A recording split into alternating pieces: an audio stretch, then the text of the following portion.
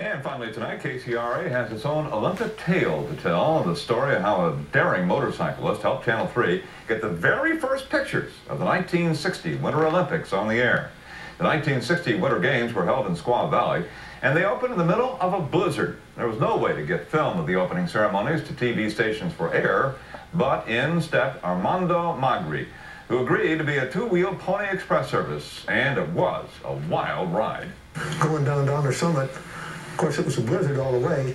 I caught a snowplow, and it was so steep and so slippery that I just fell over. Then I couldn't pick it up and kept sliding down. And finally I got in the ditch with the rocks and I could get it out of there. All right. Armando made the 111-mile trip from Squaw Valley to KCRA. Get this, folks, you've made this trip 2 hours, 11 minutes.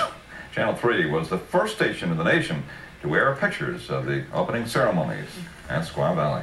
Nowadays, we just send the chopper up there and beam it back live. There you go. Get the satellite pictures going for you. 23,000 miles in space or something, but what an adventure he had. What a guy, huh? Yeah.